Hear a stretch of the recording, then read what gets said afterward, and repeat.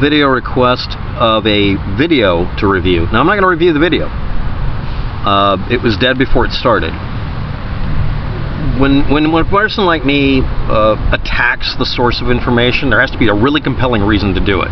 So we're going to start with that. I'm not discussing what's in the video because the individuals involved show no restraint when it comes to lying or just leaving shit out. In the scientific fields, evolution is regarded as a fact, even though it's called a theory of something, for the same reason that gravity is referred to as a theory. We have a theory of evolution and a theory of gravity. We also have a theory of nuts, bolts, and screws, but that doesn't make them non-real. Saying that evolution is not fully accepted in the scientific community is not a misperception or misstatement or an accident. It is a lie. That's it. The only individuals who ever try to question it might question a particular characteristic of it, like really simple saying, we don't have a complete fossil record for the same reason we don't have a complete listing of all stars in the sky. We can't see all of them. We haven't been able to find every single thing in the universe. We're not omnipotent. Claiming someone or something is omnipotent is not scientific. We can extrapolate from what we have what is most likely. Or just yell God did it or Jews did it. Same level of stupidity. It doesn't work. It has no practical value. It makes no sense. And it's a chicken shit way of dealing with I don't know. Just say you don't know. Don't say it has to be God. And most importantly, claiming that the scientific community hasn't settled the case for this or climate change or anything else is a lie and propaganda. A lie doesn't have to be propaganda and vice versa. You can tell the truth and be a propagandist. Here's a quiz question. The assertion that scientists, the general infamous buzzword, all catch-all scientists, what scientist ever said humans evolved from monkeys or apes? Or was it someone claiming they did that and keeps yelling it? Because it still works, because it insults people. I'm not related to some dirty animal. Get your hands off me, you dirty ape. Right? How many? I wonder what the scope of this trial balloon would be. Who made this claim that scientists ever said we descended from something that exists now? Well, if we descended from apes, why do we have apes? What if no one said that? Then your argument doesn't work when you put it on a poster saying grow a brain morons. The Center for Science and Culture has nothing to do with science. It's very off-center, and it ain't left of center. And it has nothing to do with any kind of culture in the United States. It's a very specific subculture. It's actually part of the Discovery Institute that has nothing to do with Discovery, but I do like the fact that they're using the same name Discovery Channel did, because we all know the Discovery Channel and History Channel are just complete shit. But the Discovery Institute is actually a conservative Christian think tank. That's a code word, think tank and Christian. I'm just joking there, but it is actually a code word. It's not a think tank. It's a propaganda mill. It's no different than people yelling at the top of their lungs, global warming, Al Gore, you know, blah, blah, blah. I mean, if you're pushing a narrative, it's no longer science or fact. It's just horse shit. No, I don't like Al Gore. I don't like Hillary Clinton either. Whatever. They're behind the intelligent design movement. This meme on the net. It's a propaganda thing. It's a fake grassroots effort. It's astroturfing. They are the creator of the Teach the Controversy campaign. That's literally the name they gave it. In their own literature that they handed out, trying to keep it from being disseminated among the enemies of apparently Christianity. Teachers and professors are the enemy of this particular bizarre brand of religion, because learning how genetics works is the devil's work. Privately and not so privately, they will tell you that anything that isn't in alignment with the Bible must be the devil's work because they say so. What else do they say? On paper that has been found. Sort of like OT Level 8 from the Church of Scientology tells you exactly what the fuck they're about. What do they tell people about? They wish to defeat scientific materialism and replace it, and any aspect of it in culture and society in the United States or anywhere else, with the theistic understanding that nature and human beings are created by God only. Anything else must be unlearned. You must be deprogrammed. The centers will be open tomorrow. We call them churches. But it's not religious indoctrination or brainwashing. No, that's caused by the people who tell you if you plug a battery into a light bulb, the fucking thing turns on, because science bad. They're also the author of something called the Wedge Document. It's a manifesto that says their goal is to change American culture, altering America. Did we get to vote on this? By shaping public policy, this means they go specifically to the politicians, to reflect politically conservative, fundamentalist, evangelical, Protestant, apocalyptic values. Yes, they integrate the idea of forcing the second coming, including manipulating things such as Judaism and Israel, and wanting the world to come to an end. But they don't talk about that. Sort of like Church of Scientology doesn't talk about the space alien opera story from a guy who originally was a failed science fiction author who decided to start a religion. But let's get on with this bizarreness. Okay, that's a decent motor. That's a really good motorcycle. Damn you. Anyway.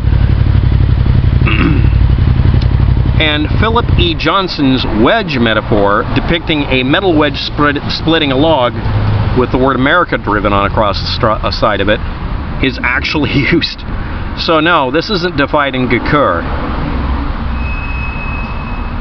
So have I wasted 7 minutes of your life explaining this? This is an organization whose express purpose, with documents being released, only slightly lied about them actually doing it. They actually admitted to it eventually. Was about dividing America against itself and instituting a theological, religion-based political system. This is absolutely nothing at all like extremist Islam. No, not even a little bit. Atheism is your only escape from the shit that we've been doing for thousands of years to ourselves. Not atheism as a religion or a belief system or a theology, but as a methodology.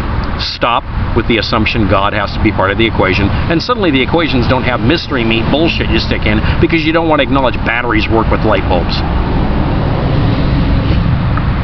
Someone asked me to review a video where 3 idiots are talking. I'm calling them idiots ahead of time. You already know my opinion. I stopped really quickly. Again, one of the things you do if you're a propagandist or Satan is you divide people among believers and non-believers in whatever bullshit you're spewing by deliberately attempting to get people to hate you, like I do, by saying something that is simply demonstratively untrue, that tells everybody what you are. And the people who can't see what you really are, or don't care, say vote Trump or vote Hillary, either way. Yes, the Democratic Party got rid of my chance to vote for Bernie Sanders legitimately, so I put him in as vice president. I wanted to vote 5 times. You can't, by the way.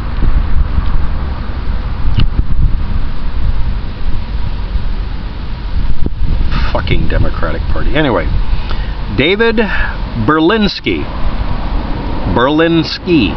Berlin Sky, not Iron Sky, opposes scientific consensus on the theory of evolution. The concept of evolution is all he's about. That's his main thing. Why? The theory of evolution, the process of it, all of the components of it, works really good for modifying food. That's why corn looks like that. That's why the banana looks like that. Really stupid thing for Christians to bring up bananas being somehow designed. They're designed by us, by the way, if you didn't notice it. They start out being weird looking. Almost all the food is the effect of us modifying evolution by learning from evolution and manipulating it. Same thing with breeding animals, everything else like that. But because it was used as a methodology for breeding preferred animals, it was loved and admired by Adolf Hitler because he wanted to breed a better human by taking literally every single right you have away from you about some of the most basic things about being a human. But science doesn't want to do that because the other part of that is you end up with mongrels being healthier than purebreds, which Hitler didn't like talking about. A purebred dog, as we call it, is genetically very narrow. mongrels live longer and are healthier and happier. That stupid mutt up the street that's always seeming happy and is playful and can still fend for itself, if you dump it in the wilderness, it'll actually survive better, is a lot better of a dog than that purebred whatever the hell you got. They all have defects that have been grown into them. We needed them for specific purposes. If you have a mongrel dog, it's much closer to a wolf than what we have otherwise. Go adopt a dog, don't breed them. Just stop this. Yes, pure breeding animals, trying to improve them, doesn't work. With plants, it does in some ways, but it makes them weaker in other ways. That's why we end up having to use weed killers and fortify the ground more. Yeah, the food's better for us, we can control it, but we have to tend to it. Some plants will grow wild. Those should be the preferred ones. I'm against non-natural selection. But that doesn't mean evolution doesn't exist. Anyway, David Berlinski is against the theory of evolution being a thought, being something you can actually talk about. He hates it for some fucked up reason. The ideological or non-logical reasoning they have is not relevant. It might be ideological, it might be religious, it's not relevant. The bias is he's against scientific consensus on the theory of evolution being a real thing. So he just lies about it. People who study how life works on this planet do not think that the theory of evolution is just a theory. Because if you decide not to use it, you end up running into evidence constantly that points to evolution literally happening in front of you, including, very frighteningly, bacteria and viruses. Diseases reproduce faster. Their life cycle is much shorter, and more importantly, their evolutionary processes are much faster. If you ignore evolution, you kill people. It's not a practical benefit to ignore evolution. So they say, well, only diseases follow that. They're very, very close-minded, except when it comes to shit that actually benefits them. Oh, wait a minute, these are the same idiots who claim that you shouldn't get an inoculation? You're not supposed to get vaccinated? I don't know that. I don't know that they'd say that. Who else was in that thing? Stephen Meyer. He's an advocate for intelligent design, which is defined as a pseudoscientific principle where you literally wedge religion and God into science, and then bitch about it interfering. Well, they're anti-religion. No, actually, science is completely separate from religion. The only time it gets in the way is when these assholes bring it up. Again, what asshole said human beings evolved from apes? The real answer is, it's either somebody who is bullshitting and lying about science, trying to make them look crazy or bad, or it was really a scientist. If anybody's curious, no, we didn't evolve from any of the apes that are existing now, or monkeys, and we probably didn't evolve, apparently, from something that looked that much different than us, because that kind of change is pretty extreme. Then again, you can find people who have hirsutism. They're literally covered with hair head to toe. We have a bunch of old traits and new ones mixed together. Don't get me started on all the freaks on this planet. Some of you are it. If you don't know any freaks, it might be you. Who else was in this video? David Gelernter. Now, he's a special one. He's a science geek as far as computers. I haven't actually talked about what they're into. It's not relevant. You can look them up. Their bias is overtly stated, and the first two are part of the Center for Science and Culture, which has nothing to do with either, and are part of the Discovery Institute. It's a propaganda campaign. Whenever they talk, they open their mouth, it's party line. That's it. This is no different than a bunch of Democrats or Republicans yelling whatever the talking points are that week. Not really relevant, but okay. But they're not the point. The point is, this is an organized effort to anti-secularize the United States so that no matter what your religion is, it will be Protestant, it will be Christian, it will be anti-evolution, even if it kills you for viruses. Let's get on to David. He opposes liberal academia in American society, saying they took over and indoctrinated the students. He calls them porgies, post-religious globalist intellectuals. He stuck the word globalist in there too. He says he dreams of a world with no intellectuals. These are his assertions. His bias is he doesn't like liberals. That's it. Okay, hardline liberals piss me off too. I'm a anarchist kind of liberal, more of a libertarian. But his idea here is that he's going to go after them. That's his entire point in life. None of these individuals lack bias. They scream bias as loud as possible, proudly. Thanks for watching. Have a good day. Good luck with that. My opinion of them is ignore them and just talk about the group. There's